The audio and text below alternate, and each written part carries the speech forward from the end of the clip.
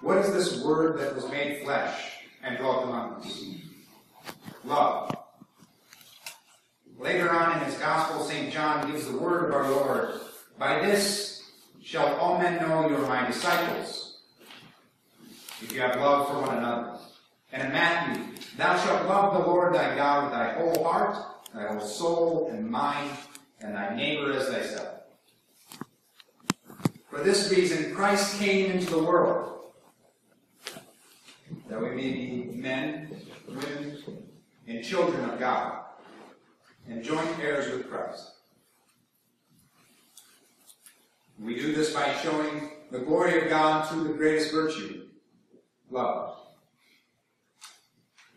I'd say love has three main elements. Firstly, you think of the one loved most often, continually, or at least frequently throughout the day.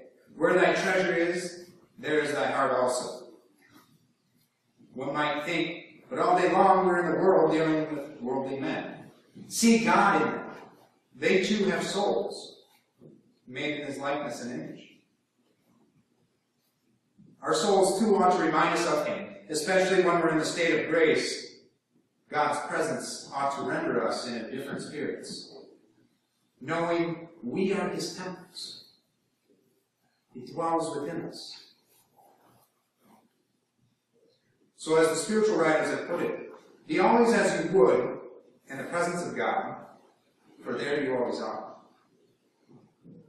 God is everywhere. He sees everything you do. He's always with you. Act accordingly. Also a part of love is the desire to be with the one loved. And we receive our Lord in the Blessed Sacrament. We receive God himself. What a wonderful gift. No obstacle to this should ever be allowed to remain. We must root out anything that stands in our way to being in union with God. What keeps you from ascending? What keeps you from growing, from progressing? As St. John of the Cross put it, for whether it be a strong wire, rope, or a slender and delicate thread that holds the bird, it matters not. It really holds fast, for until the cord be broken, the bird cannot fly.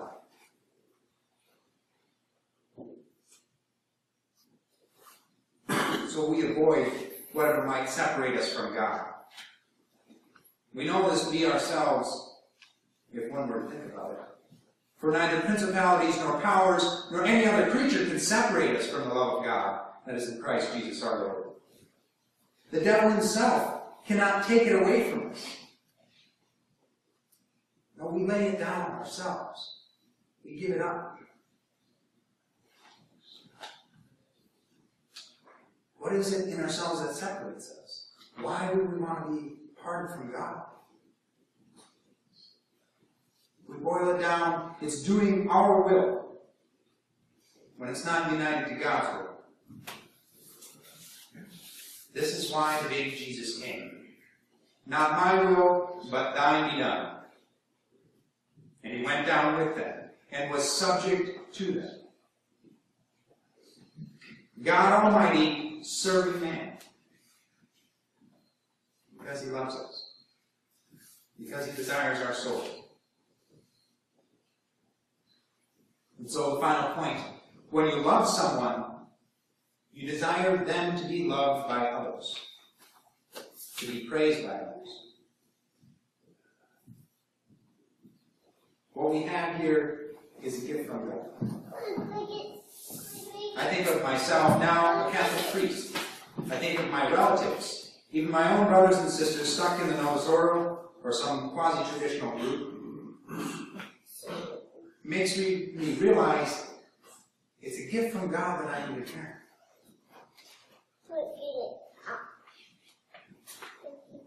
Not because I'm smarter than them or holier, but God has given me the grace to cooperate with his grace. That's why we ought to pray every day, to cooperate with the grace of the current moment. a Christmas gift that truly keeps on giving. One which can help others. Yes, you and I, we can give others the example of our faith. This ought to be our desire. Simply put, go to heaven and take as many souls as we can along the way.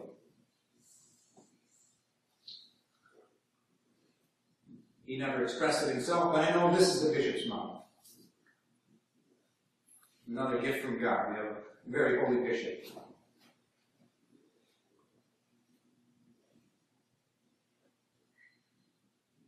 And so, that should be our desire as well. Following his footsteps, following his example. One more example. Go to heaven and take as many souls as you can along the way. And that's what Christmas is all about, Charlie Brown. Not material things, not even only family and friends and togetherness, but union with God.